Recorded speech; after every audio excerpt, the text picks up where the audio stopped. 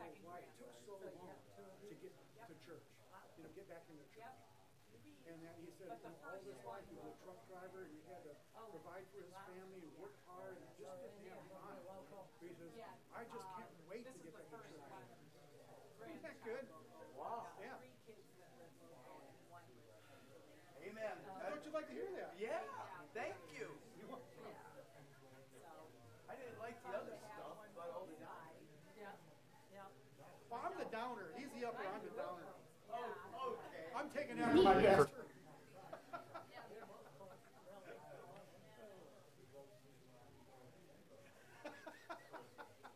I don't want to hear it.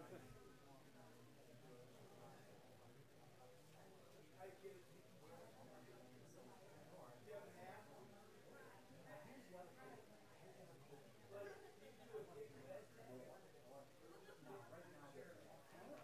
I'm not trying to gruesome. It's just that people are getting older, and that's part of life,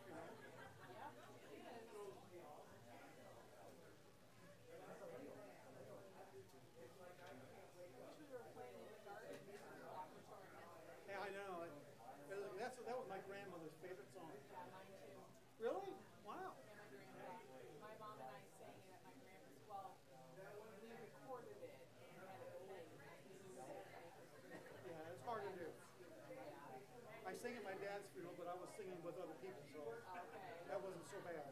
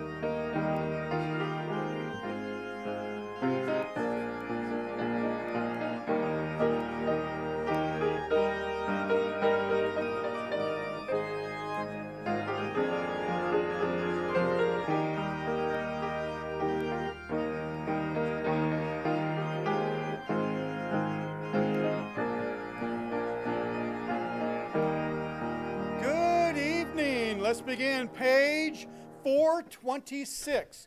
426, farther along. Let's all stand, shall we? Page 426. Tempted and tried, we're oft made to wonder why it should be thus all the day long, while there are others living about us, never molested, going the wrong. Farther along, we'll know all about it. Farther along, we'll understand why. Cheer up, my brother, living the sunshine. We'll understand it all by and by. 426 on the second, when death has come and taken our loved ones. It leaves our home so lonely and drear. Then do we wonder why others prosper, living so wicked year after year. Farther along, we'll know all about it. Farther along, we'll understand why. Cheer up, my brother, live in the sunshine. We'll understand it all by and by. On the last, when we see Jesus coming in glory, when he comes from his home in the sky, then we shall meet him in that bright mansion. We'll understand it all by and by. Farther along, we'll know all about it. Farther along, we'll understand why. Cheer up, my brother, live in the sunshine. We'll understand it all by and by. How many of you were tapping your foot? Stop that. It's just one of those, huh? Feel like you're at a camp meeting or whatever, and that song is so, isn't that just on, spot on? Did you look at the words, or are you just listening to yourself? Farther along. Not now. We want everything now. I want to know now. That's not faith. Right? Yeah. We have to trust him now. And then down the road, he'll figure it out, whatever we need to know. How many of you want to know now? Good for you. Wait, let's try that again. I want to see if you're teachable. How many of you want to know now? Amen. I do. Don't you? How many of you are praying for VBS? How many of you will fast and pray all week for VBS? Beth. How many of you, we're having a meeting tonight, so if you could stay, we're going to, we'll be here a while, so just, we've got a pizza truck coming so we can eat. But pepperoni.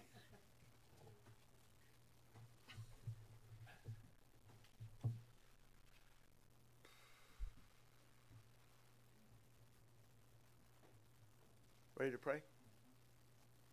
Let's pray.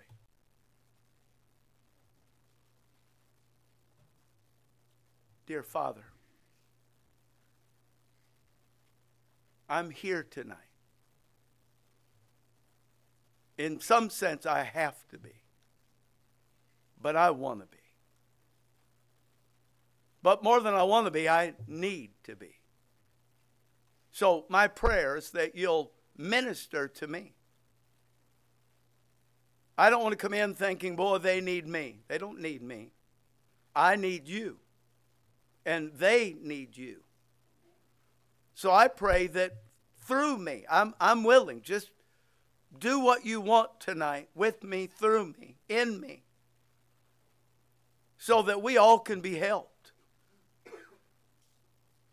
We need to see Jesus. We don't need to see our problems. We don't need to see our woes and our cares. We don't need to see anything but Jesus. We need to see Him high and lifted up. We need to see Him as the answer to all our problems, all our needs. We need to see Him as the only one that can really satisfy us. Lord, I pray that tonight we would enjoy you. If I was a disciple and I traveled with you and we were all sitting around, I'm sure I would enjoy you. And that's what I want tonight to be. I want to just sit in your presence. And we're praying, Lord, that your presence would be so real tonight. We know that your presence is real in each of us because you said, look, you are my temple. So we know, Lord, that your presence is here. But I pray we would experience your presence. Not know that the Bible says you're in us, but that we would know, that we would experience your working.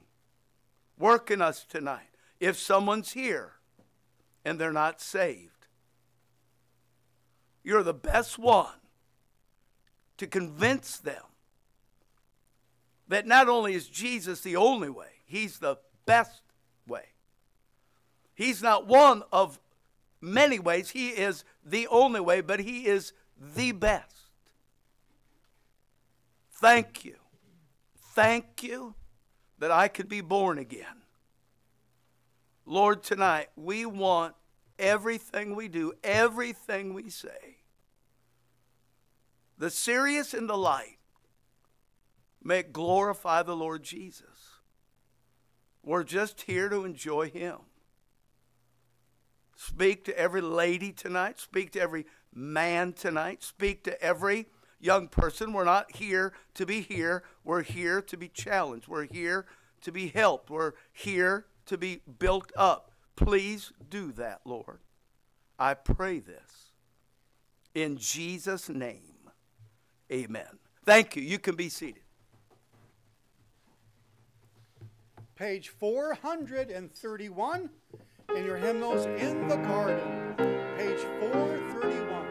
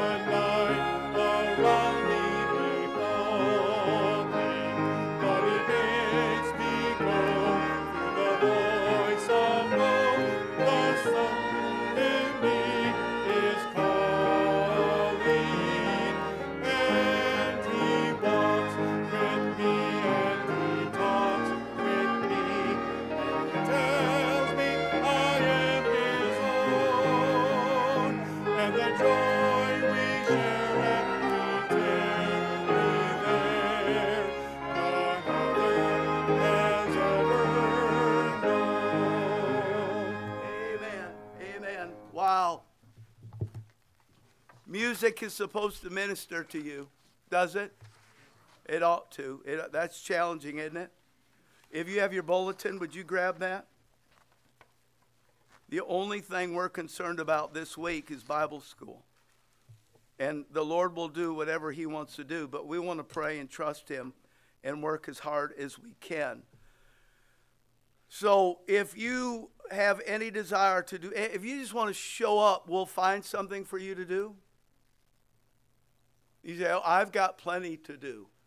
Your best decision would be to serve the Lord. No matter what else you do. Say, I have a chance. Listen, in eternity, if you say, I have a chance to work overtime and make lots of money, you know what I would choose? I would choose to do what the Lord will remember forever. When you get to heaven, the Lord ain't going to go, hey, that's a good move on working overtime. You got to buy more junk. You don't need more junk. You need to serve the Lord. Well done, thou good and faithful servant. That's what counts. So we're not doing this so you get more rewards. We're doing this because we're trying to reach kids. Man, kids really need it. Hey? They're not getting it in school. They're not getting it in the Christian school. You're awful quiet, but you know I'm right. We just want to reach them. We're not trying to teach them anything. Look, our Bible school, we're trying to get them saved if they're not saved. We're trying to encourage them. We're trying to have fun with them. We're trying to show them that you could be a Christian and have fun. Hello? We're trying to show them that we love them, no matter how they behave. We're trying to show them that we want to reach them. And the goal, let's be honest, the goal is to get them beyond this week. Oh, I never thought of that. Yes, you did. You're just afraid to say it. Right? When somebody visits the church, do we say, well, hope you don't come back. Thanks for coming. Hope you never come back again. We know they need it. Right? They need, we preach the Bible. We know they need that. Hey? Am I preaching to the choir? Amen. They need that. They need that. So just be involved. And I don't know. We'll try to let you know. I don't know where we're at on snacks and all that, but I'm sure. Aren't you glad you're a Baptist? We're going to have the best food in heaven. Our restaurants will be the most popular. In heaven. I'm not talking about here. I'm talking about, you say there are restaurants in heaven? Look it up. I'm not sure if it's there, but I'm hoping there's pizza up there. So there's a sign-up list if you would like to help in any way. Or tonight, let Nathan or Christy know if you would like to help in some way. Maybe you can only help one night. Maybe you can only help a couple of nights. We'll take it. You can't have too many workers. So that's our goal. Is just to be, now look at me, listen. This isn't usual, but let's just say it. It's better if the workers outnumber the attenders. And if I'm a kid and I come to church and I see all these adults, I'm thinking, man, they want to be here. But if they see a few of us trying to do everything, they might be thinking, where is everybody? How come they don't want to be here?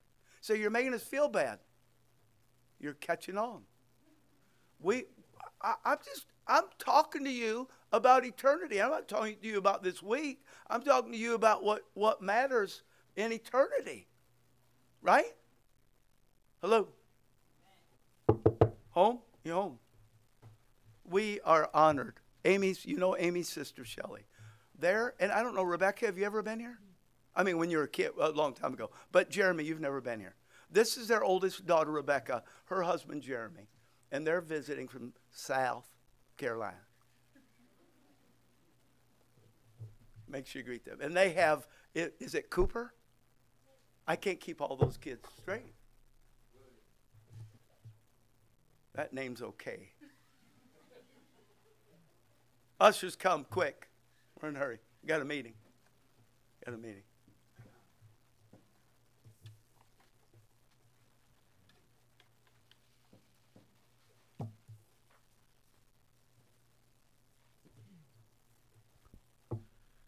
Heavenly Father, today, from early this morning when we got ready to come, We knew it was the Lord's day.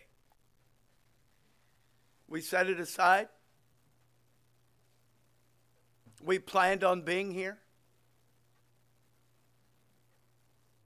And I hope that we didn't just want it to be like we're fulfilling a duty. We want it to be special. And Lord, I don't understand. I don't know why every time we meet with you, Sundays and Wednesdays, why can't it be special? We want it to be. I'm asking you, God, make this service tonight because of you, not because of any of us, not because of me, not because of the sermon. Make it special because of you. When you saved me, that's very special. Thank you, Lord. Thank you for saving me. I don't ever want to get over that. And I pray that if there's people in this room, if there's people watching who talk like this, they say, I've been saved all my life. God, they've just gotten used to it. They've taken it for granted. It doesn't matter if they never sinned, as they say it. They just grew up in church, and when they got old enough, they got saved. Lord, I think it's so important that we realize that while we were yet sinners, Christ died for us. Because we're sinners. And now we're born again children of God. We want to express to you tonight the best we can what you mean to us.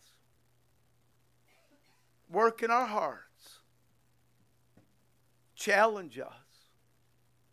Lord, we ought to leave here better than we came in. We ought not just leave and say, that's over. We ought to leave here and say, man, I'm going to do better for God. I'm going to be closer to God. I'm going to love God more.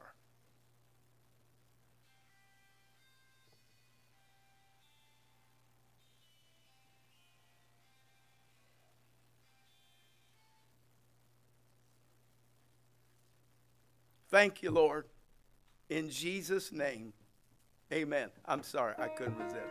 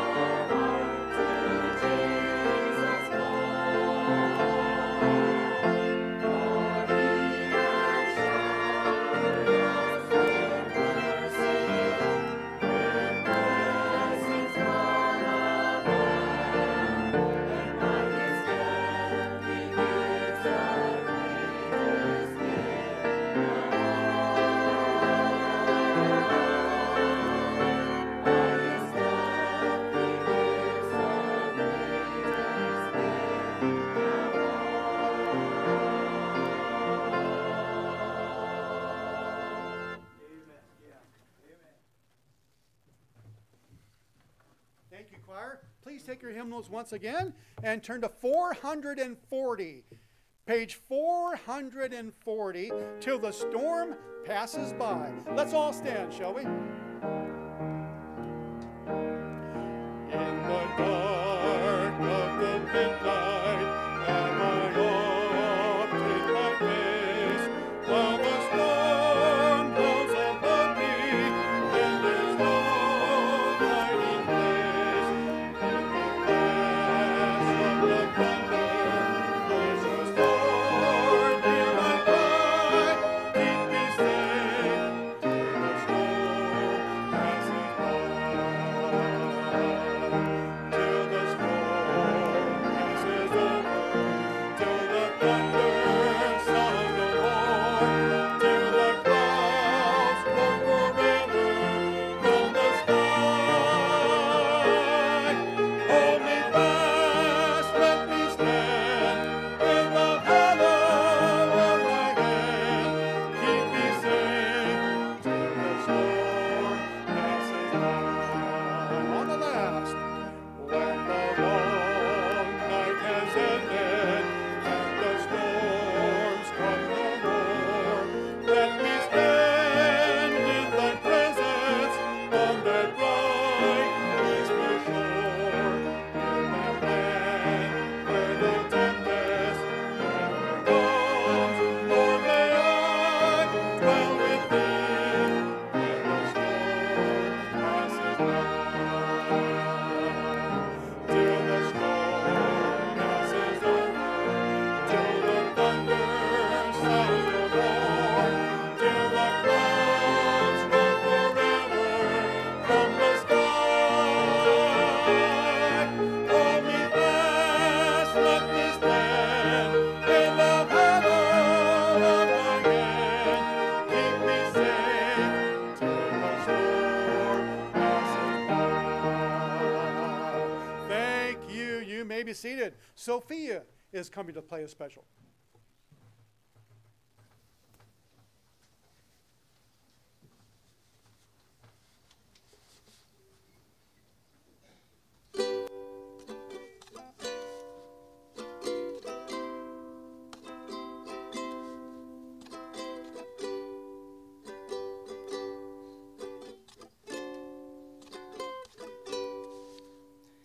Precious Lord, take my hand, lead me on, let me stand. I am tired, I am weak, I am worn. Through the storm, through the night, lead me on to the light. Take my hand, precious Lord, lead me home. When the way grows drear, precious Lord, linger near.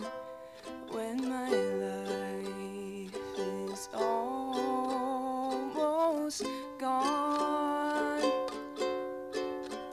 hear my cry, hear my call. Hold my hand, lest I fall. Take my hand, precious Lord, lead me home. When the darkness appears and the night draws near, and the way is past and gone, at the river I stand. Guide my feet, hold my hand, take my hand, precious Lord, lead me home.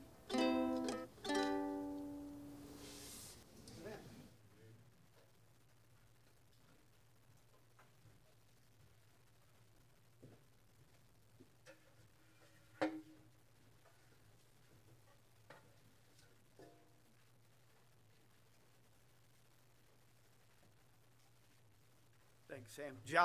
Joshua. Jonah chapter 1. I know. Jonah chapter 1. So you preach from there a lot. At least you're listening. Jonah chapter 1. Jonah chapter 1.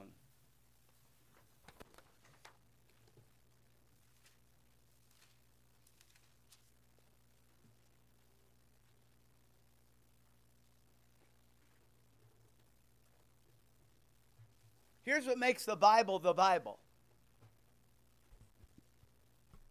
You can preach two messages from one scripture.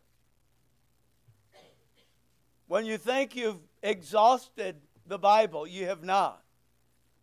So this is not about, oh, I've heard messages on Jonah 1. This is God using it like only God can use it. I saw something here that I felt that I wanted to share with you. I felt that it challenged me, and if we're honest and want to be challenged and we're teachable, then we can be helped. How many of you want to be helped? How many of you need help? How many of you don't want help? Jonah chapter 1. Good call. Good call. Be teachable. Always be teachable. Listen to me. Be teachable. You've not arrived. The Bible deals with that, does it not? If we think we're standing, come on, wake up. Jonah chapter 1, verse 4.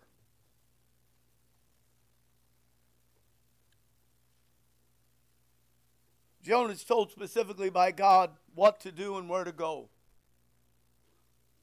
And he said no. Have you ever done that? Verse 4. But the Lord. Verse 3 says, but Jonah.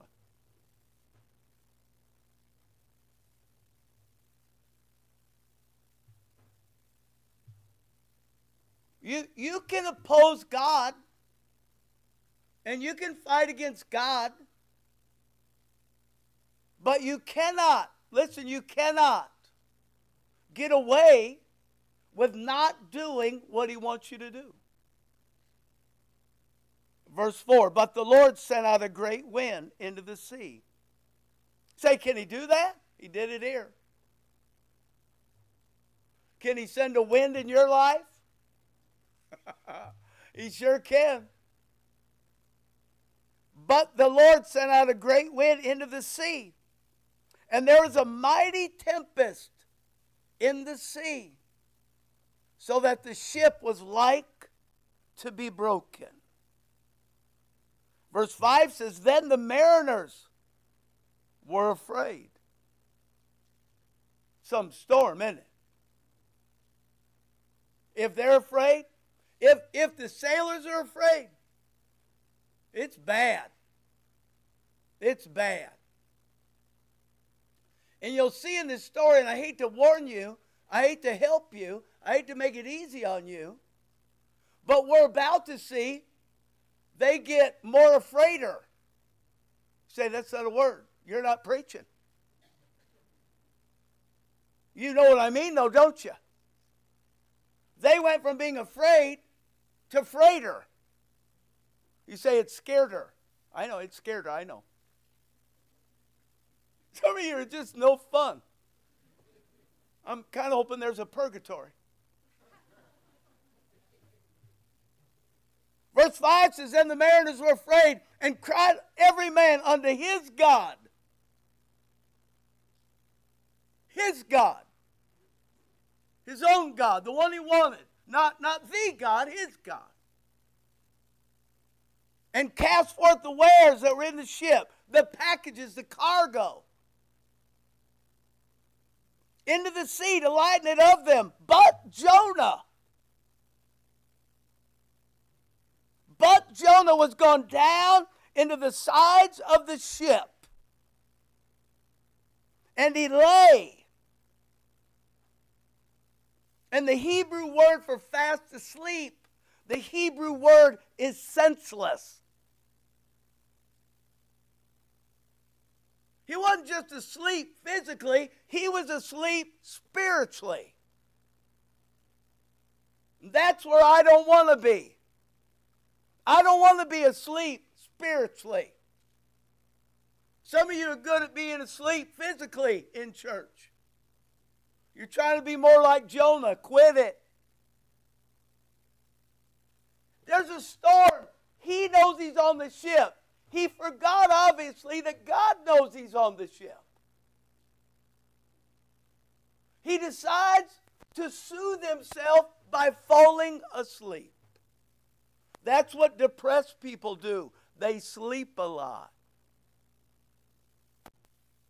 And it tells us there that as the mariners are throwing cargo off the ship, they don't want to sink. Too much water in the ship. Jonah tells us, because I believe he's the author, thank God he was obedient and wrote what God told him to write. And it says, but Jonah was gone down into the sides of the ship, and he lay and was fast asleep. Thank God Jonah was honest about his life. Verse 6 says, so the shipmaster came to him and said unto him, what meanest thou, O sleeper? He didn't just call him sleeper. See the O sleeper. And that means that the shipmaster was surprised that he could sleep. You remember what I said this morning? The world expects us, if we have what we're telling them they need, they're expecting us to tell them. They're not expecting us to keep it from them. They're expecting us to go through effort to let them know, hey, by the way, the only way a person gets into heaven is through Christ. When we don't tell them, they think it's not very good. And then when we say, oh, by the way, I guess I should tell you how to be born again, they think, why'd you wait so long? The shipmaster comes to Jonah in verse 6, and he says, O sleeper. The shipmaster, and obviously all the sailors, the mariners, cannot believe, number one, that Jonah, they don't know anything. All they know is he's sleeping.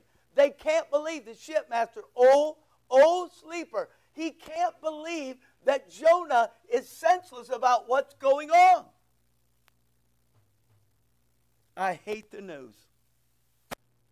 It's so depressing. Can I get a witness?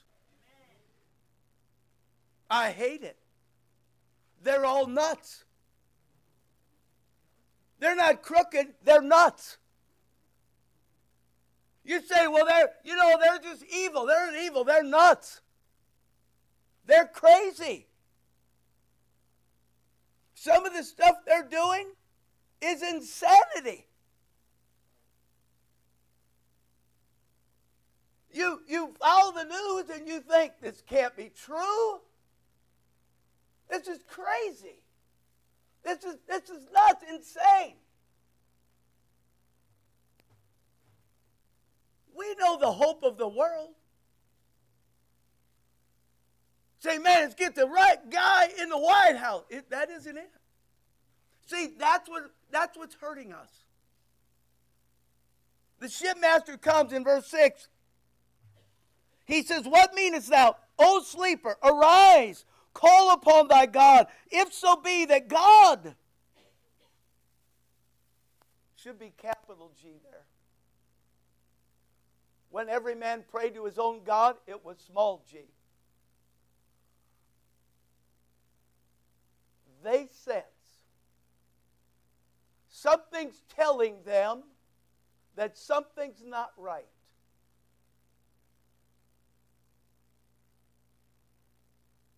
We say, we believe the Lord's coming at any moment.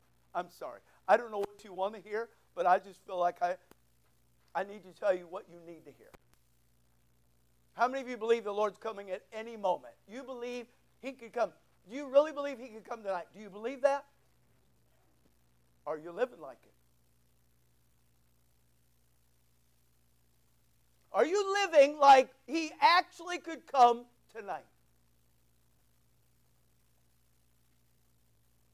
What if God sent you a text and he said, don't tell anybody, this is God, don't tell anybody.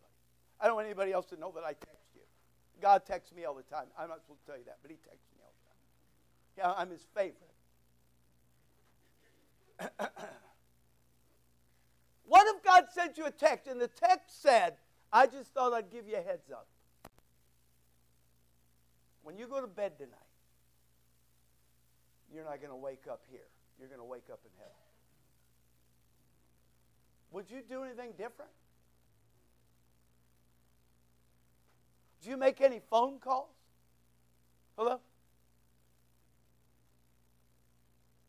Do you realize all of a sudden these men are telling Jonah, the preacher, to pray?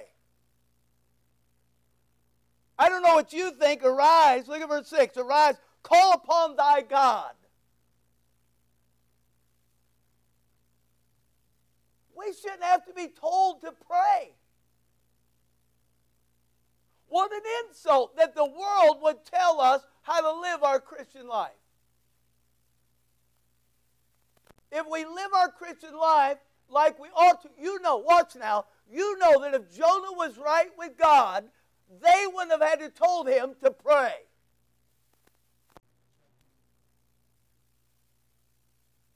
But they have to tell him two things. Wake up. See it, verse 6. Arise, wake up, and call upon thy God. One of the best decisions I've made, besides being saved and being married, got to throw that in, is to not watch the news and not listen to the news, but pray. What a tremendous decision. Say, you are uninformed. I'm not uninformed. Hey, I'm not staying here. They can do what they want with here. I'm going there. And if you're right and Jesus may come tonight, I want to live like it. They tell him, arise, call upon, verse 6, call upon thy God. If so be that God will think upon us that we perish not. Does that sound like the world today? You know, they know they're lost. They know that they're in trouble. They know, even though they don't want to admit it, they know that God's up there and he's mad and the hammer's going to fall.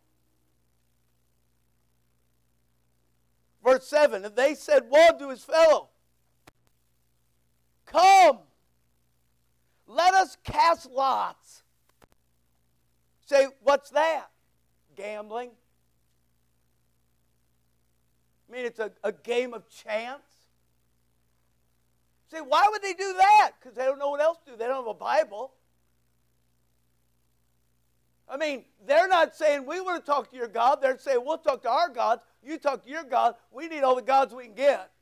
And by the way, we're going to cast lots. I mean, that's the world, man. They don't know what to do. They don't know what the Bible says. They don't know what's happening. In fact, when we're all raptured, they're going to go, what? The world happened. Because they won't know. Let us cast lots. Verse 7, that we may know for whose cause this evil is upon us. So they cast lots, and the lot fell upon Jonah. Now, here's what I think. You don't have to think this. You don't have to think anything. You can think what you want. I think that God loaded the dice.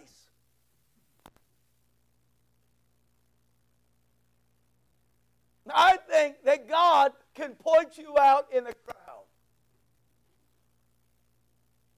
And I think God said, these poor, ignorant men, they've got a prophet on their boat. They're in a storm. The storm's there because of the prophet. And now the only thing they need to do is cast lots and hope that they figure out what's going on. Man, aren't you glad you have the Bible? Aren't you glad that you can read what's going on? In the last days, it says, perilous times shall come. And it's all summed up in the first thing. men shall be lovers of themselves. That's exactly where we are. And we fight that every day. They cast lots. Guess what? The lot, verse 7, the lot fell upon Jonah. What a coincidence. God's in charge of everything. Verse 8. Watch this. Man, I read this. When I read this, I got on my knees. Verse 8 says, then they said unto him, watch this, 2 words, tell us. When he got on that ship, what did he say? I would like a room in the bottom that's dark. I want to sleep. You with me? Hey, you with me? When he got on that ship, he did not say, just want you guys to know, this may be a rough ride. I'm a disobedient prophet. And God may judge all of us. So I'm going way below deck and I'm going to sleep. Good luck. What did he say? Nothing. Listen to me. He didn't say anything. He just went below deck and fell asleep.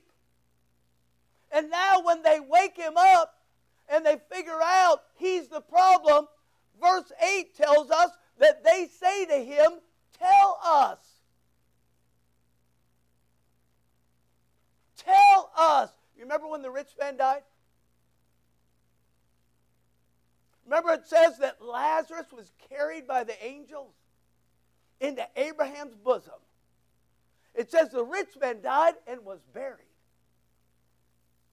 Remember what the rich man wanted more than anything? He said, would you send Lazarus that he may dip the tip of his finger in water?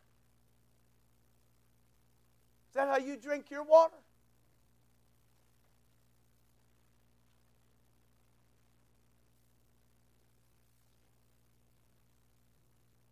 And then after Abraham said, that can't happen, there's a great gulf fix. He said, would you send someone, hey, would you send someone to tell my brothers? You realize we're here to tell people. We're not here to sleep, not here to hide. We're not here to be disobedient. Verse 8, then they said unto him, tell us, we pray thee, for whose cause this evil is upon us. What is thine occupation? And whence comest thou? What is thy country? And of what people art thou? Verse 9, he said unto them, I'm a Hebrew. You know what they're thinking? Big deal.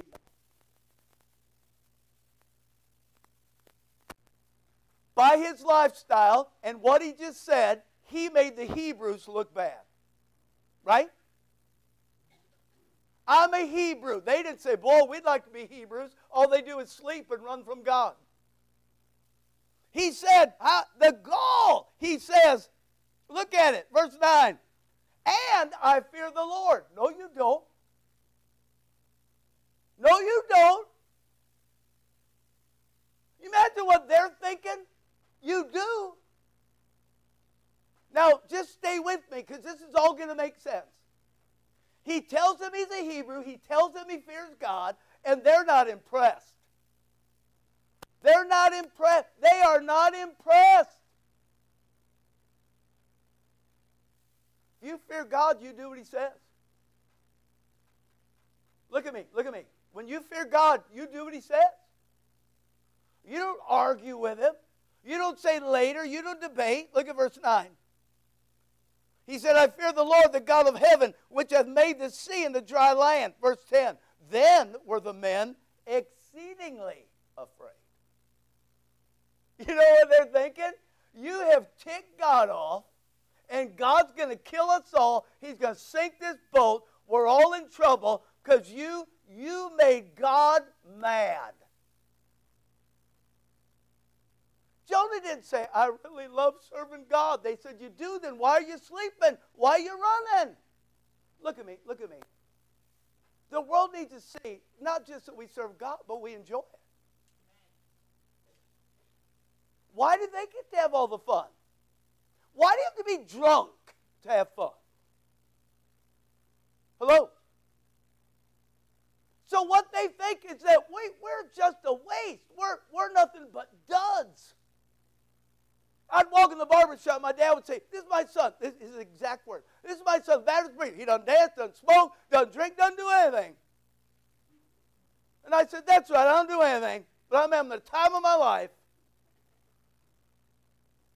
That's what they equate. I mean, that's casting lots. They don't have anything else. The Bible tells me how to have joy. The Bible tells me where my joy's from. Verse 10, then were the men exceedingly afraid, and said unto him, Why? Why hast thou done this? For the men knew, watch, for the men knew that he fled from the presence of the Lord. Look at it, because he had told them. Pray with me. Heavenly Father, work tonight. Take everything that's said, no matter how it's said. But God, take it and use it to drive us towards you. Please, Spirit of God, help us to see what we need to see. Help us to see things about us we don't want to see. Help us to be honest about those things. Help us to take action.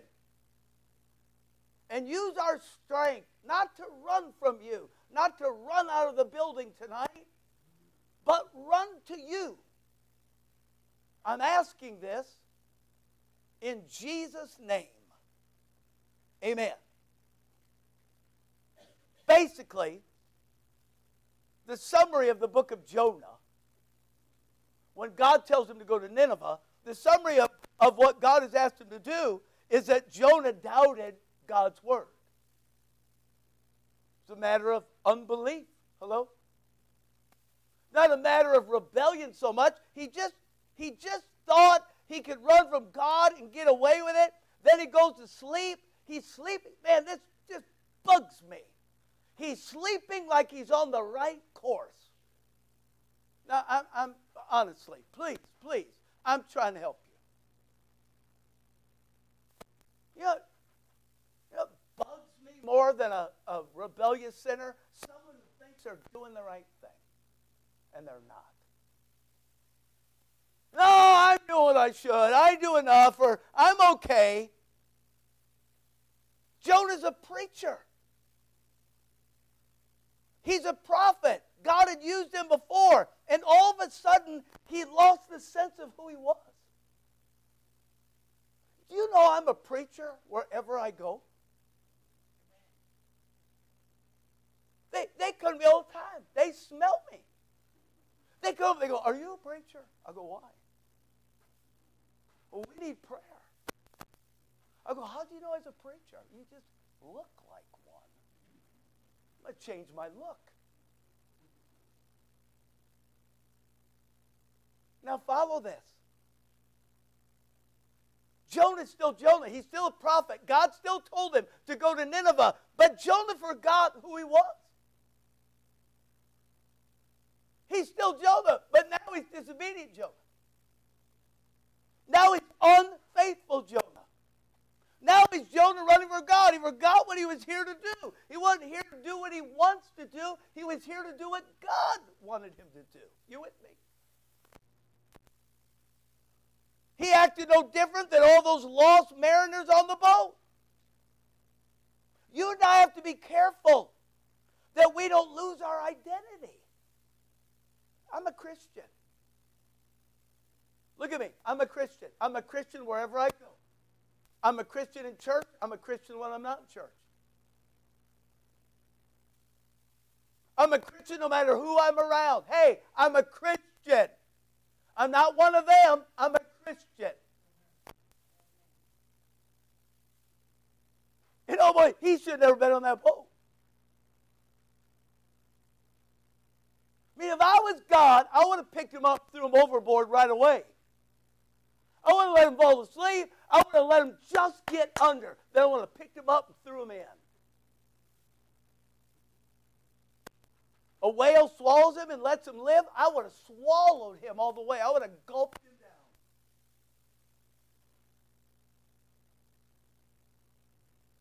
we have to be careful. Hey, Christians, we have to be careful that our lives and our church ought to be, are you listening?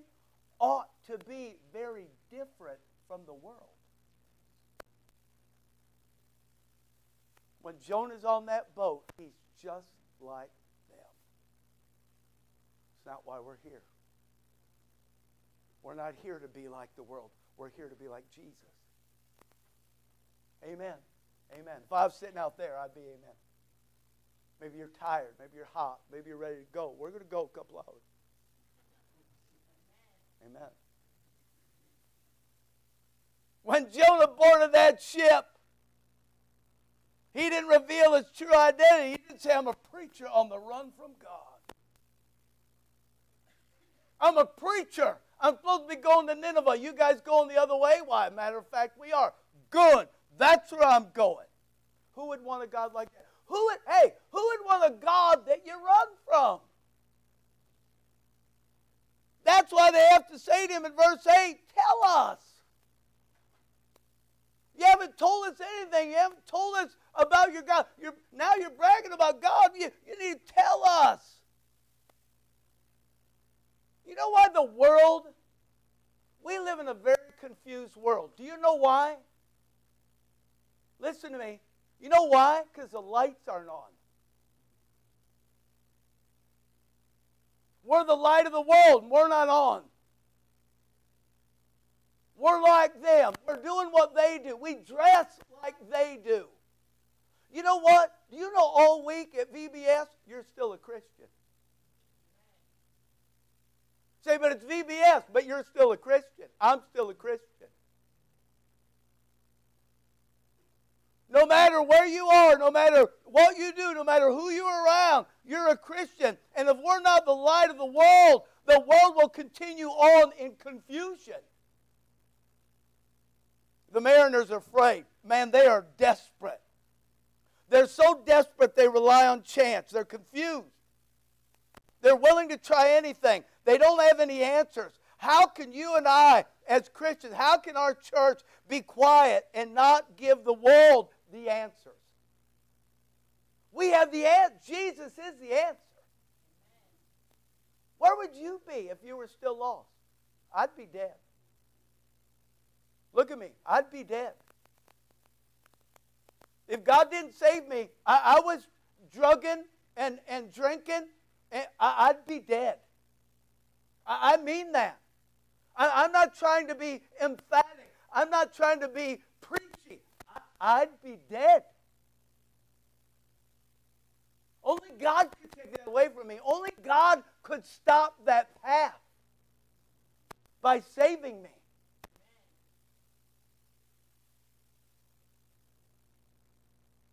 It's like churches are trying anything to look like the world and make them think we have the answers, but we look like them and sound like them.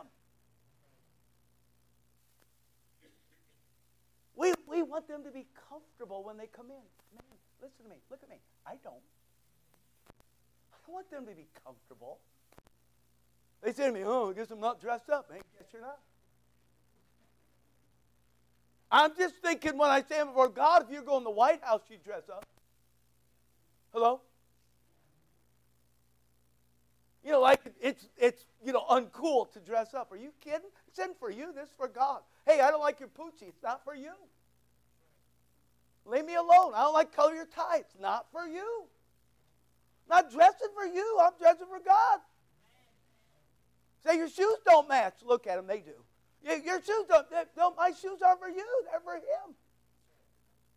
See, you get all covered. You think like the world does.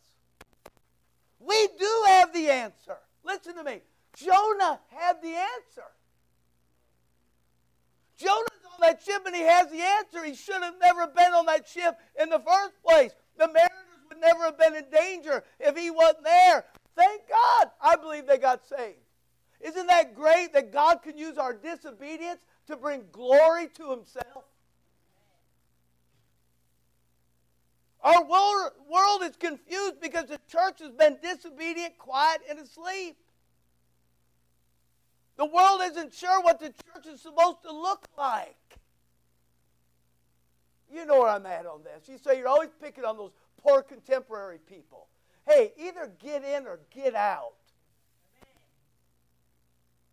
Man, these churches, wait, how can a preacher get in the pulpit and look like them and try to convince them that Jesus is better?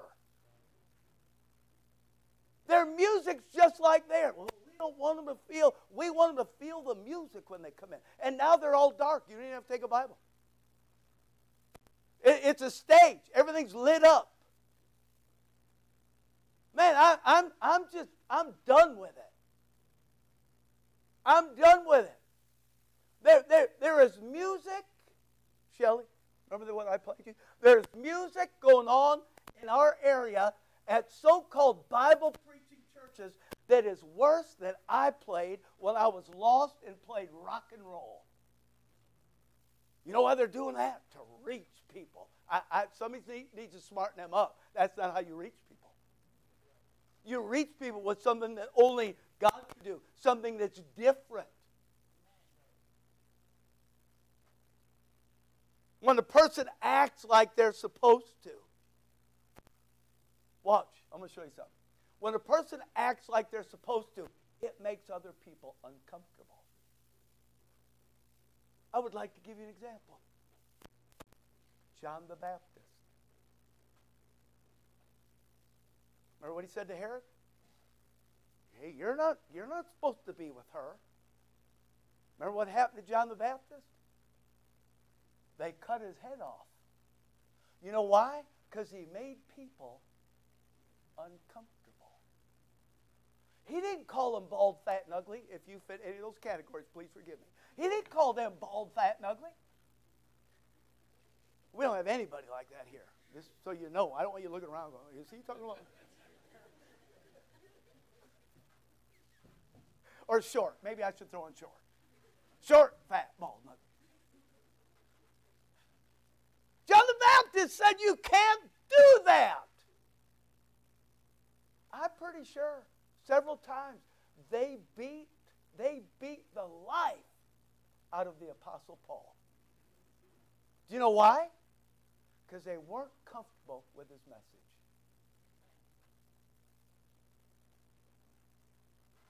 Daniel said, oh, we're not supposed to pray? Excuse me, I'll be right back. I'm going to pray. They said, no, you can't do that. He said, yeah, but I've been doing it. And God's bigger than you. They said, if you pray, we'll throw you in a den of lions. He said, I still need to pray. And he prayed. Did he not? Why did he pray and why did they not like it? Because it made them uncomfortable. So God showed them. Isn't God fun? I mean, that's just fun. They said, Daniel, we're going to put you in there. We're going to put a lid on the hole. And God said, don't worry about this. I got this. Daniel said, go ahead. Yeah, close it up.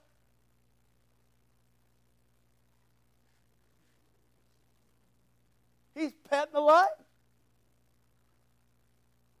They opened the hole. The king said, you okay? He said, yep. God came and he shut the mouth of the lions. You know why they wanted Daniel dead? Because he made them feel uncomfortable. He had 3 buddies, Shadrach, Meshach, and Abednego. Nebuchadnezzar said, when you hear the music, you fall down. They said, I'm not sure to spell it. They said, nuh-uh. People around said, hey, do you hear the music? You 3 guys stand there. Do you hear the music? Yeah, we heard it. You better get down. We saw that furnace. That thing's hot. He'll throw you in there. You'll melt like that. They said, no, we're not going to do that. We don't bow to images. We bow to God. So they turn him in. You know, the tattletales run to the king. Hey, there's 3 guys. And the king brings them in. He goes, is it true? You guys, I'll give you one more chance. Is it true? And they said, well, you know what? We don't need another chance. Because if you give us another chance, we go back out there, we're not going to bow. We're going to save you some trouble. That's what he meant. Why? Why did they want to throw them in the furnace? Because they weren't comfortable with them. They throw them in the furnace. How'd that go? When I get to heaven, that's, I don't know when I'm going to have time, but that's one video I'm going to watch.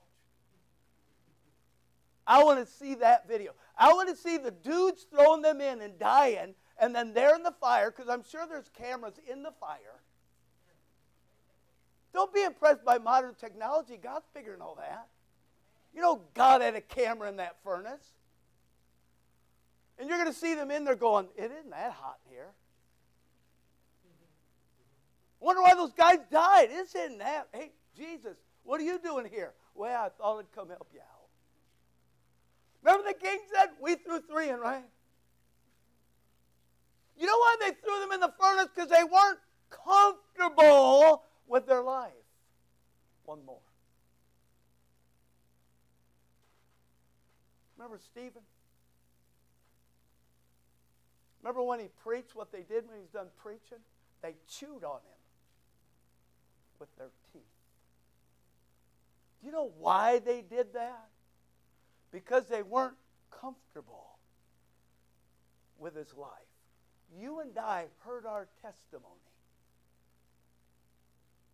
when we don't live like a Christian. We heard the testimony of our God. Because we're not living all out for God. We're sleeping. We're not putting God first. We want to blame the world. Well, the world, it's so hard to live for God in this day. Then maybe you and I need to pray more. The trouble is not them. The trouble is us. The boat in this story is in trouble because Jonah was disobedient and God is angry. And God ought to be angry. And God is probably angrier with us because we have the answers and we're just trying to blend in with those around us. And our message to the world doesn't have to be relevant. We don't come to church to hide out. Jonah's on that ship. He's with them. They, when he got on that ship, they should have seen something different, but his life wasn't right. He was disobedient to God. It would never work. He never spoke to them. He just went to sleep. They come to him.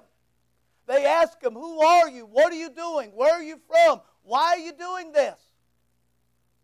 You ought to be friendly to the world, but we're not here to be friendly to the world. That's not our mission. In fact, Jesus said, through James chapter 4 and verse 4, ye adulterers and adulteresses, know ye not that the friendship of the world is enmity with God. And then he said, whosoever therefore will be a friend of the world is the enemy of God. Boy, that verse needs to be preached in a lot of these contemporary churches. They're messing things up for us. They're making people think they're okay, preaching from their cocktail tables. It's not a pulpit, it's a cocktail table.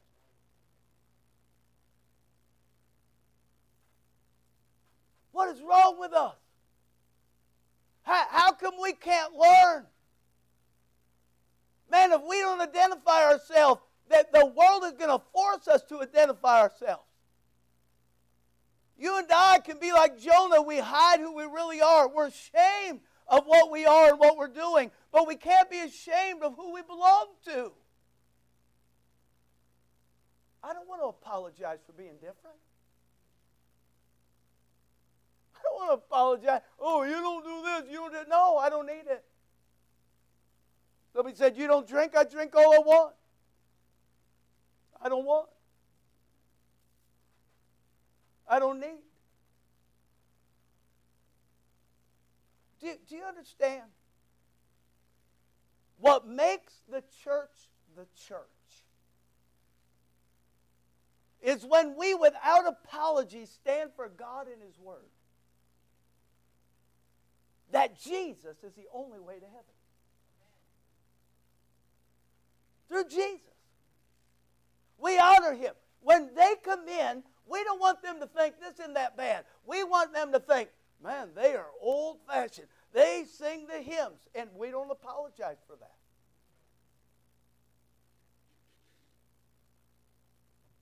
We shouldn't accept, we shouldn't tolerate anything contrary to the Word of God. Let me tell you something else you're not going to like. Don't take other religions seriously. Well, I went to someone, they go, I'm sorry. I'm already, if they ever go to the archives of our sermons, I'm going away for a long time. So let me just make it worth their while and my while. Hey, here's something for you to read. It tells you, be sure you're going to heaven. I'm Catholic. I want to say, so? You don't get to heaven because you're Catholic. Listen to me. Don't disrespect people, but don't take other religions seriously. Here's somebody to read. Tells you how you can be sure you're going to heaven when I am Methodist. You're supposed to say, I want to say, excuse me, here's what you're supposed to say. When I give you a tract, you're supposed to say, I'm born again, praise the Lord. That's why I don't take other religions seriously. You don't get to heaven because of what you are. You get to heaven because of who you know.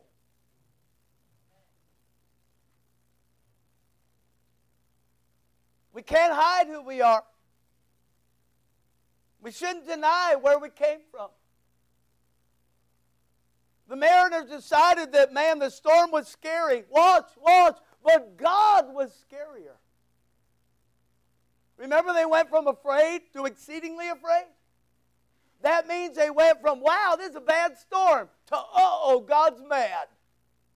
I don't know what you think fearing God means, but I'll tell you what it means to me. I ought to be afraid of God. Well, it doesn't really mean that. See, that attitude, that's what got us into this mess. We've stopped talking like that. Man, you ought to fear God. Look up fear God in the Bible. Still there. They were afraid of the storm. But now when Jonah tells them who he was, man, they're afraid of God. Men aren't afraid of God today. Remember what Job went through when God said, if you considered to Satan, if you considered my servant Job. Remember what Satan said to God about Job? Job 1:9, it says, Satan answered the Lord and said, doth Job fear God for naught? Just because you're worth fearing, that's what it means. Ecclesiastes chapter 8, verse 12. You got to listen to these because sometimes these are unfamiliar verses. Watch now. Ecclesiastes chapter 8, verse 12. It says, though a sinner do evil 100 times, and his days be prolonged, yet surely I know that it shall be well with them that fear God, which fear before him. Ecclesiastes chapter 12 and verse 13. This one you know. He writes, let us hear the conclusion of the whole matter. Fear God and keep his commandments, for this is the whole duty of man.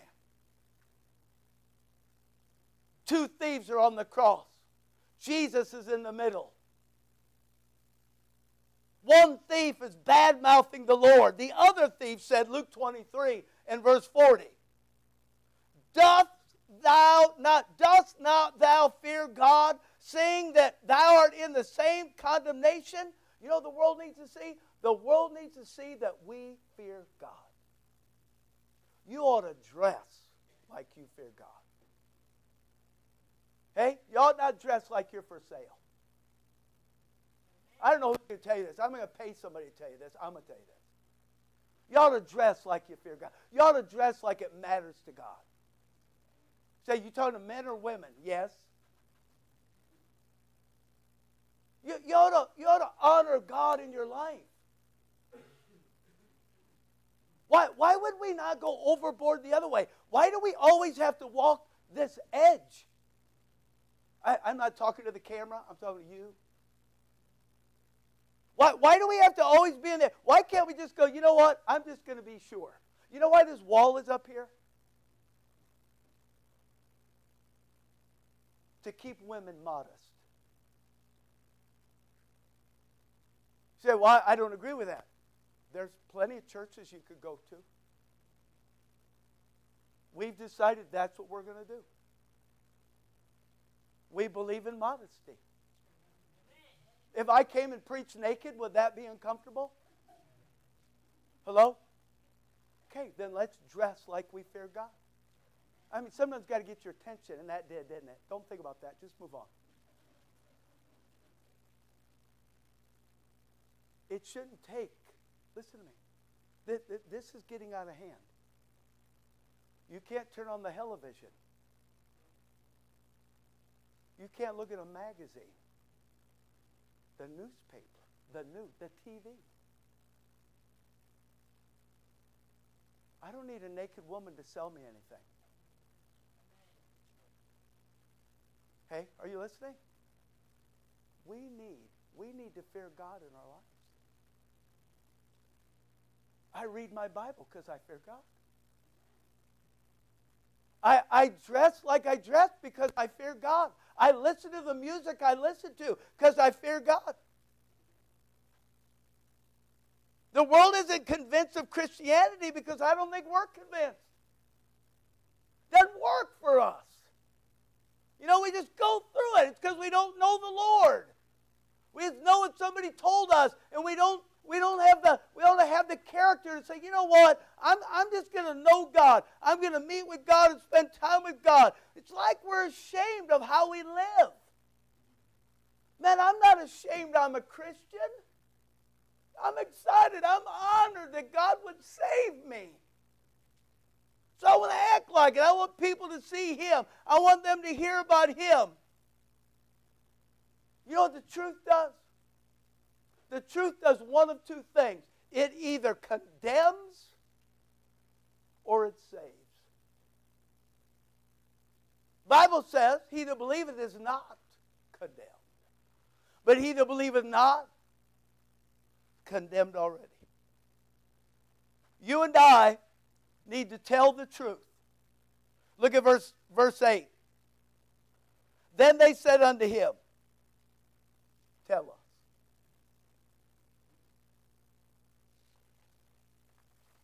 How embarrassing that the world has to ask us to tell them what ought to be so exciting to us that we can't contain. Remember when they told him to shut up in the book of Acts? Remember when they told him, you got no more of that name? Remember what Peter said? We can't but help. That's not us, is it? Your head bowed, your eyes closed. Heavenly Father, please, Lord, change our lives. We've gotten so used to not being different. We've gotten so used to blending in. I don't want to be ashamed. You said if you're ashamed of me, I'll be ashamed of you. I didn't say that. You said that. I don't want to be ashamed of you, Lord. I want everything that I do. I want everywhere that I go. I want every word that I speak. I want it to glorify, magnify, exalt the Lord Jesus. Jonah was not exalting the Lord Jesus. He was making him look like a grumpy old man.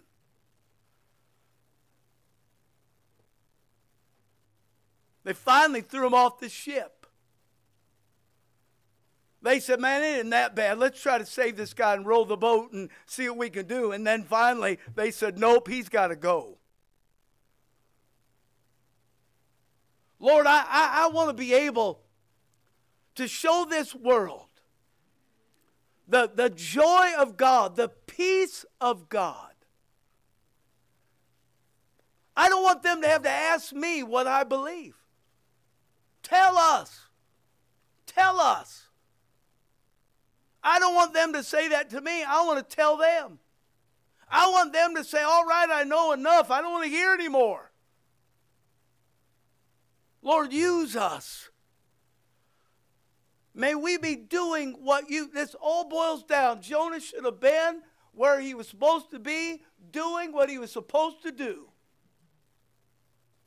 And God, may that be us. May we be where we're supposed to be, doing what we're supposed to be doing. All the time. When we're alone, we ought to be in the right place, doing the right thing. Lord, would you speak to us tonight? Would you convict us? I know you can. Holy Spirit of God, would you just make it hard for us to be satisfied with staying in our seat and not making a decision? Would you make it just miserable and uncomfortable for us to be where we're at if we're not supposed to be where we're at in our life? May we say tonight, I want my Christian life to be everything God wants it to be.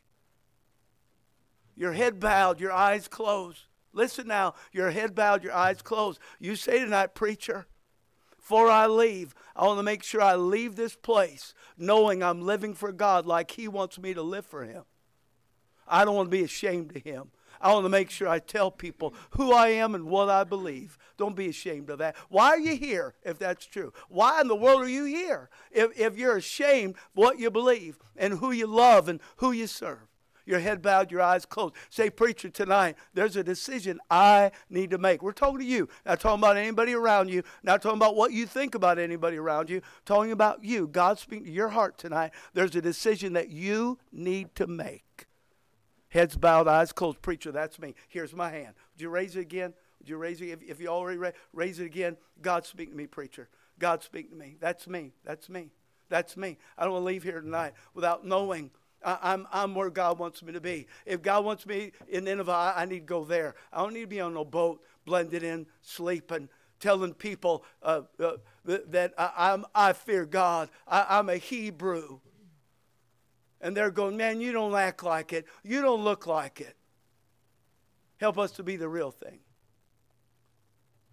Last call, your head bowed, your eyes closed. Preacher, that's me. God speaking to me. God speaking to me. Hey, will you be honest tonight? Will you be honest tonight? Preacher, God's speaking to me. God's speaking to me. Come on, come on, come on. Say, you waiting us out? No, I'm not waiting you out. We're not going to take all night. You just get in. Say, okay. God's speaking to me. Man, I can feel the pressure of God on my heart, my life. Dear Lord Jesus, thank you. Thank you for going to the cross for us. Why can't we just stand up for you and talk about you?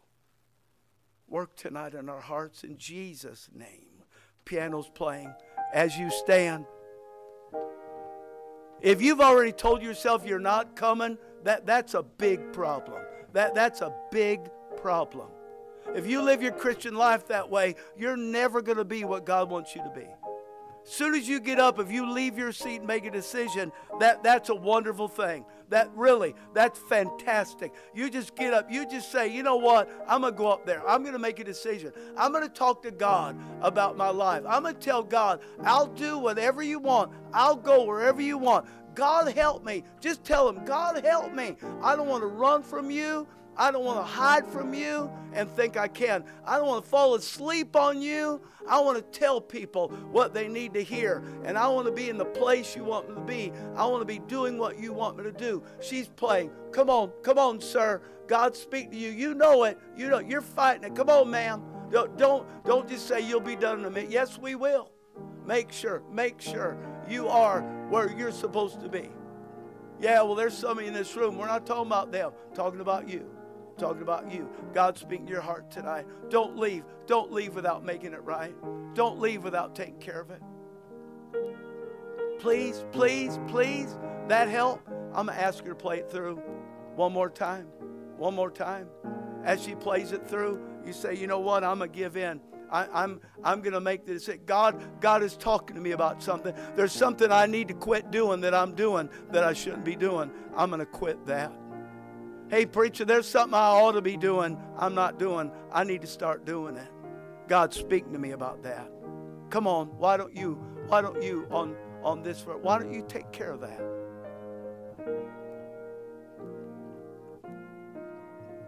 I'm going to pray. Dear Father, please show us the reality of our lives. Show us how real we are or how real we aren't. That we can magnify Jesus wherever we go. That He'll stick out. Not that people have to wonder. I wonder if they're a Christian. That's a horrible statement. It doesn't matter what they think of us or call us. We ought to just show them. how the joy of the Lord is our strength. We ought to show them the peace of God that passes understanding, that keeps our hearts and minds through Christ Jesus. They ought to see that, hear it.